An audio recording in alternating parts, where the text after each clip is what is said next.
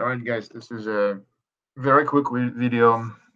We'll show you how to quickly create a project baseline, the baseline for your project in your Microsoft project. So what you see here is a typical schedule. You have all kinds of projects and all kinds of tasks here.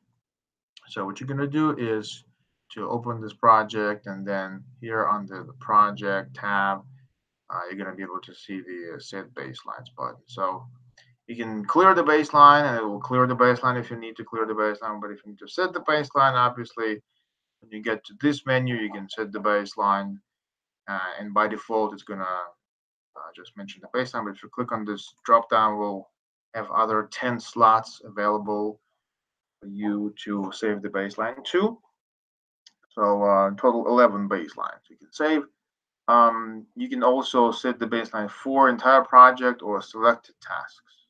If I had this like 1, 2, 3, 4, 5 different tasks selected, I can only just say select selected tasks, and I would only set the baseline for these tasks. So I'm simply gonna say entire project, click OK, and now baseline is saved. If I go back again and say set the baseline, I'll already see that last saved baseline was 7/23/2019.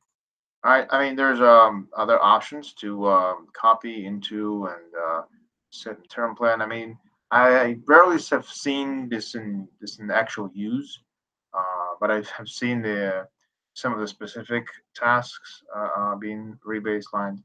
But if you have any questions about setting the baseline, resetting the baseline, best practices, etc., feel free to reach out to us at Trusted IT Group. We'll be able to help and support you. Thank you, and have a great day.